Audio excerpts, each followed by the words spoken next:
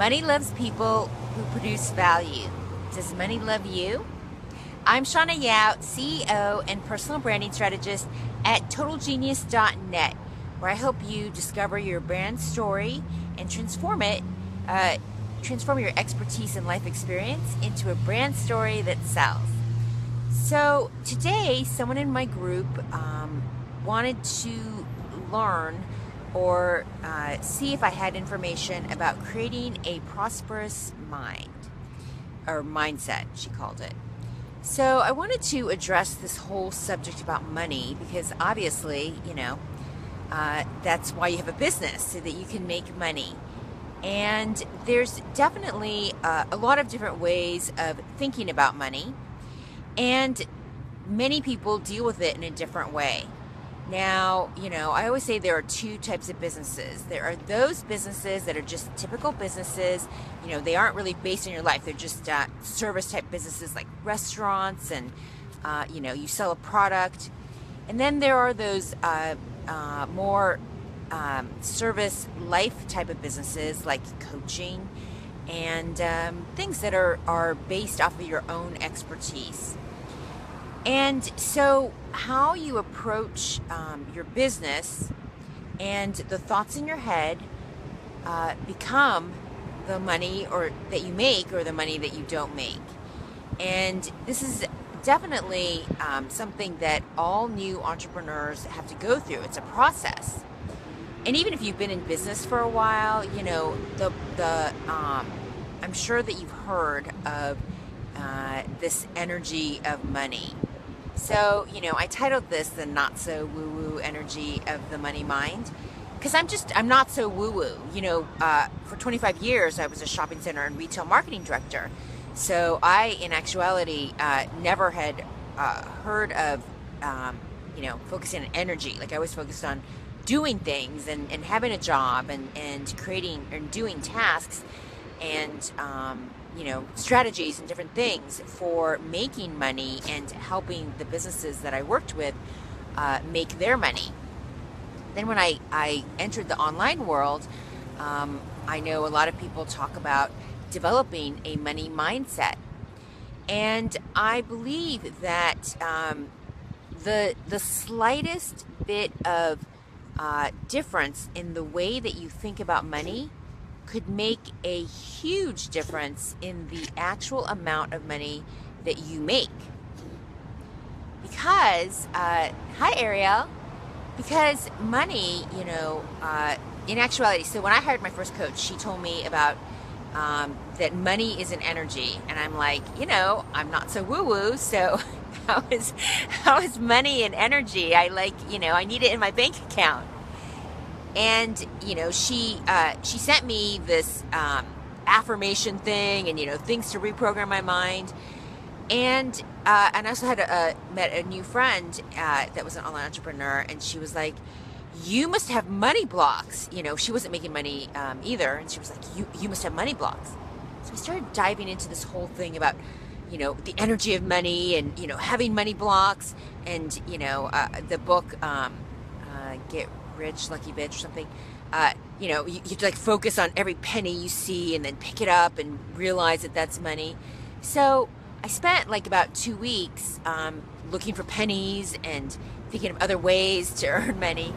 Then I finally woke up and I'm like, what the hell? I still don't have money. And now I'm focused, instead of on my business, I'm focused on finding pennies on the street. Do you see? So, because I'm not so woo, none of that really made sense. Until I started to realize that what everyone is talking about, this energy of money, in actuality, that's what people talk about when they talk about mindset. Except it's not just about saying, I want money, I want money, I want money. I'm sure if you've heard successful entrepreneurs talk, they talk about how when they focus on money, they actually don't either earn as much or they don't earn money. Because no one is going to pay you to earn money. I know, it's kind of a shocker. I need to make money. No one's going to pay you for that. And so in actuality, this energy of money is actually, money is a reflection of the confidence that you have in yourself. The confidence, not just in, I'm great, but the confidence in the value that you are, in the value that has been made up from your life experience. So this is a very, very, I want you to really think about, when you think about the value of your life experience, this means, owning your past. And if you're human, you have a past. You've made mistakes. You had a bad childhood. People did wrong to you. Ariel, things bad happen. And over time, you become the total of your life experience. And that means that, each time we have like a life experience or a failure, then we react in a certain way. And then when we react, people act a certain way towards us. And then suddenly, subconsciously, you're not realizing it, but then you're starting to form the idea that you think of yourself. And over time, however old you are, I'm 48, so, over time, all these layers add up. And those layers become who you think you are today in your business. It becomes the confidence or lack thereof that you have of that life that you've lived. And then it results in the actions you take, the things that you do, the ownership that you have on the value that you place on what you do. So I'm not talking about the price that you price things. I'm talking about your ownership and the value of what you sell. So, this is about positioning. Positioning your business based on your greatest strengths can be very scary, because suddenly now you're saying, people are going to judge me and give me money for things that I've learned through these very hard lessons of my life. And it's only when you can say, wow, the times that I failed taught me these powerful lessons, whatever it is, like a health condition. I've had clients who had very bad childhoods, very bad parents who did terrible things to them. And because of that, it wasn't the terrible things that made them who they are. It's that they took charge of their life and overcame them. And how they took charge of their life, that's the value. That then when you position it in your business, you don't have to teach it, but you position that value in the value that's inside of you. Then you go and you do the things that you need to do in order to sell it. That's called owning your value. And when you do that, that's called owning your confidence.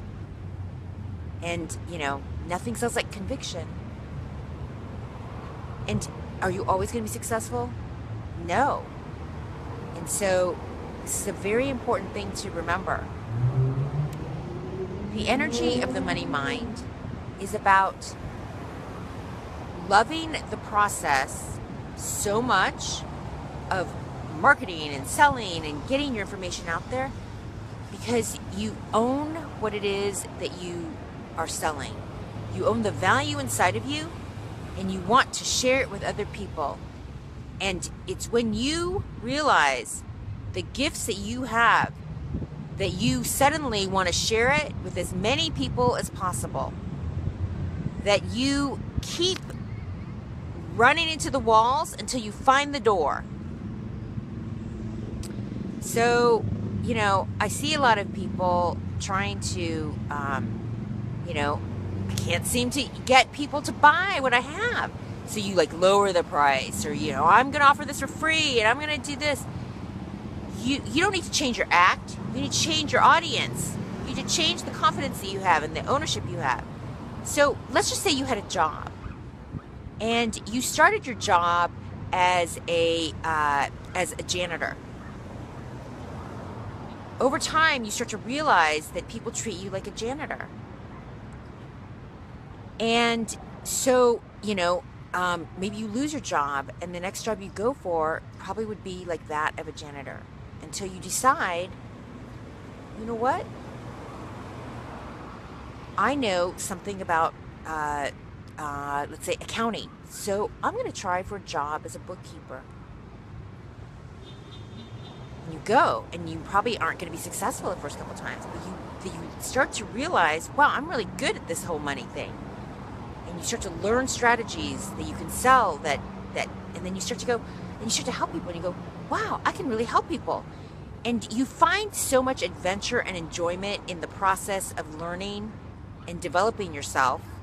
So we're not even focusing on money. You know, you're owning your value, and you realize how much it helps others. Then people will be wanting to pay you money. We don't even have to think about money, because you have the goal that you want to like make money with it. Then you stop thinking about it. You start focusing on the process. Because when you love the process so much and you love the people that you do it for, then it becomes a game. That's called the energy of the money mind. You know, that's what the energy of money is. It's about the reflection of the confidence that you have in yourself, the ownership of your life, the realization that this one life that you have has a greater purpose than just, you know, earning a piece of paper that you can burn. It's not about the trip to Paris that you're going to take. It's about the experience that you're getting from making that money. You know, this is such, you know, if you didn't watch my video from yesterday, I think you should watch that, the devaluing of free. Because I talked about this, and I talked about it very briefly. Sorry. But there's one thing that all humans want the most. And it's a subconscious internal thing. And why everybody, you know, is living this life thinking of that one big question. It's not how can I make money? It's why am I here? Everybody, every human, they've done studies, you know, of people that are just about to die. And it's that one thing that people want more than anything in the world. And it's to find why you are here, your purpose. And I know that sounds really grand, you know, you're doing what you do in your business. You're like, oh my God, I have to think about purpose. Your purpose is actually not like some end thing. It's your every single day that you wake up and you can find the game, the experience, the fun, the lessons in the life that you live 24/7. That's called when you can share that gift, the lessons, the joy, the happiness, all of that with somebody else, and you realize, you understand what your greatest value is. That's the energy of the money mind. Because people will pay you for that. And then it becomes not about money. It becomes learning more about yourself so you can share more of it with others. Nobody's going to pay you to make money. Money loves people that produce value. Money loves people that recognize their own value. So realize that every time you think that, you know, you're not making money, or, oh my God, what's wrong with me? And you pull back, you're silently telling yourself, there's something wrong with me. There's not anything wrong with you. It's just that you haven't dug deeper. to what actually is really going on. What's actually going on is your life right now. You know, I heard this the other day, and I believe this to be true. It's going to sound a little negative, but it's not. And I'll tell you in a second why it's not. The guy said, people always say, like, look for the lessons, look for the great things in the failure. And he said, you know what? Sometimes there are no great things. Sometimes life is unfair. And as I'm sitting in my bathroom with my health condition really being miserable, and I'm like, wow, that was really like, it really like woke me up, because what I realized was he's right. All these times that people are like, look for the lesson, be happy and don't worry. And, sometimes life is unfair. Sometimes, you have bad childhoods. Sometimes you get a bad health condition. Sometimes you get cancer. Sometimes people die in your life. And it's not fair. But when you can own it and understand that that's part of life, and if you look for the lesson, always try to look for the lesson. If you can't find one, move on. It's hard when a parent dies, someone you love dies, you get a terminal condition. It's really hard. But when you can get out of, get through that, because the pain of losing somebody is like ridiculous. I mean, like, you never get over it. It doesn't get better. I don't care what anyone says. But when you can think of it in a different way, so I was able to accept my mom's death by understanding that I was actually shaming her by living a life of depression. So when you can find a new understanding of the painful things that aren't fair, then you can focus on your greater purpose, how you can make the experience of every day better. How you can, make life like a game. I heard Jerry Rice say this the other day, or that Jerry Rice used to say this when he was a wide receiver. He was like legendary. And he said, every time I catch the ball, I run for the end zone. But what was interesting was that he didn't focus on the end zone. He actually focused on the process of running. So, I'm sure that you've heard this story about, what's that guy, the swimmer? I can't think of his name. Olympic swimmer. I don't know why I'm drawing a blank. Phillips, someone Phillips. And his coach would have him imagine what would happen if he got water in his goggles every time, like, he would not catch his breath, or that he would fail. And you know why he won so many Olympic medals?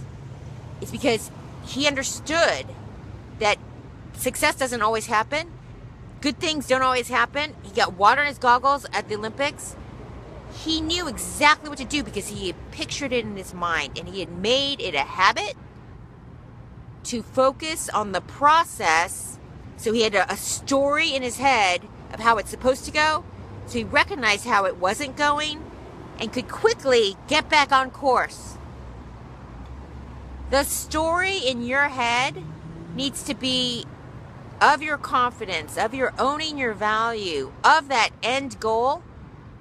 And then you need to focus on the process, the wins, the losses, the fails, but you have the framework to work within. Instead of like landing on Facebook and becoming someone else's framework, in actuality, you're running your own Olympic story of your life. And every time it strays from that, you need to recognize it and quickly get back on course. That's called 24 hours in a day. So instead of getting involved in other people's stories on Facebook, thinking that, oh my God, I need to find clients and get visible on Facebook, you need to do your work and understand, who your ideal clients are. What value do you have that you value that will help somebody else? And what ownership can you take of your own success? Tony. Okay.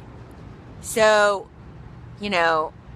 this is so important. It's getting dark, and I've got to go before that homeless woman attacks me on my way home. But I really thought this was important. And, this is where I'm going to leave it is, speak to people who are in a position of hiring you. Instead of dumbing down your work, dumbing down your value, dumbing down your prices because you can't own it, find the value inside your own story. This is what I do in my business. Transfer your life experience and your expertise into a brand story. That's your framework. So that then you can focus on the process, the game. It's fun. Failure becomes just another way that it didn't work. I feel like Albert Einstein every day. Wow, something just blew up in my face when I mentioned Donald Trump. I guess that didn't work. So then I go back. I don't know if you can tell, but I have so much fun in my marketing. Because that's what life is. It's not always pretty and it's not always fair. So make the most of your moments. Anyway, that's it. I'm Shauna Yao, CEO and personal branding strategist at TotalGenius.net. Check out my webinar, Positioned. It's at positions.totalgenius.net. Come join me at the Genius Collective. I'm launching Master Your Money Code 3.0, where I'm going to teach conscious selling. It's actually the next level. I invite everyone that's taken Master Your Money Code before to come take it again. This time it's not free, but it's going to be a very reasonable price. Because I understand that there are people that are getting ripped off out there, and I don't want to see it anymore. So we'll be launching that sign up this week. Have a great week, everyone, and have a great night. See you later.